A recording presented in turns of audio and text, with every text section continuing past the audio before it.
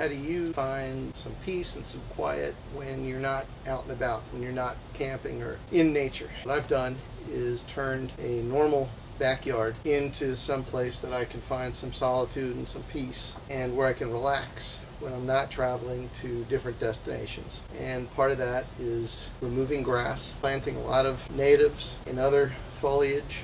It attracts wildlife and it makes me feel relaxed, which is nice.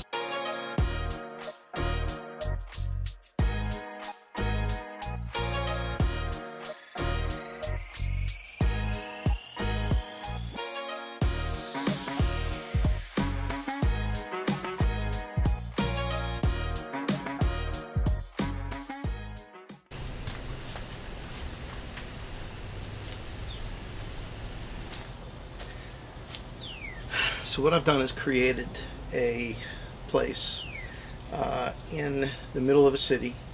This is a backyard that once was a lot of grass, mainly just St. Augustine grass.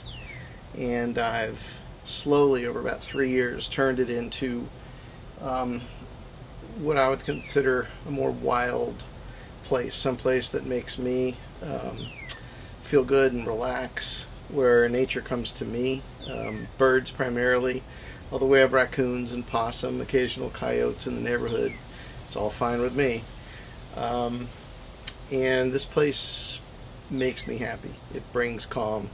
When I'm working during the week, I like to come and sit down and relax. Caroline, she's Karen's daughter, decided that this would be a good idea to basically do a video that shows you some of the changes we've made to a typical St. Augustine lawn backyard that was wide open, that had to be mowed constantly, and we spent a lot of time just cutting grass.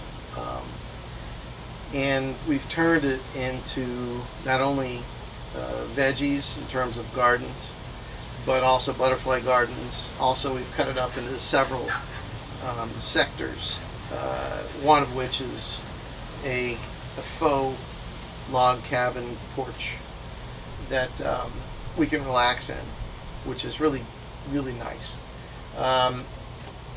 Made basically a little fire pit, which during the winter is really nice. You can see the stars in the sky, and the way we've planted this area, it is really quite beautiful, and it provides some privacy because this yard basically has a wall around it and fencing, but we've let certain things grow, like the Virginia creeper, the vine behind me, bougainvillea, which is a nice flowering vine with a lot of sharp thorns. And then we've intertwined a lot of natives, like sea grape, which typically grows on the coast of Florida, along with crotons and things like that. One of the things that I've tried to do, and we're still in the midst of it, is building and constructing and landscaping the backyard, where the vegetation is really the key. It's what you see mostly. Because it's still growing, we want arches and things like that to grow over pathways. This backyard isn't big, but the way it's broken up, it's quite nice. For the record, I don't like pools. I think pools are really a waste. There's a ton of water that goes into them, and just the maintenance alone, the chemicals. But there is a pool at this home, and I hope that the landscaping we've done has trimmed back on water use in terms of what used to be the lawn's upkeep and maintenance. The landscape doesn't require a lot of water, which is quite nice.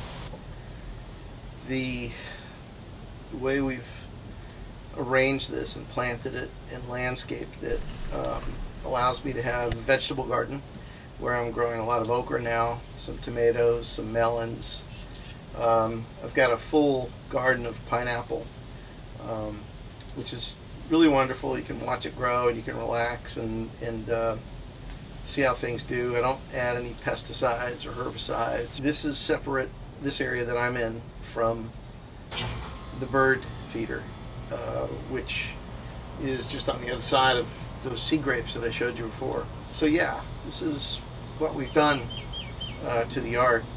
And you know, when I'm not camping or traveling or visiting places, I've got a place here that provides me just a lot of time, and it's a place to relax, to feel as if I'm perhaps in a mountain home or someplace wild, and it helps me relax. I think it's soothing, considering most of the year I have to travel, and I'm going back and forth to work in the downtown area, in Orlando specifically.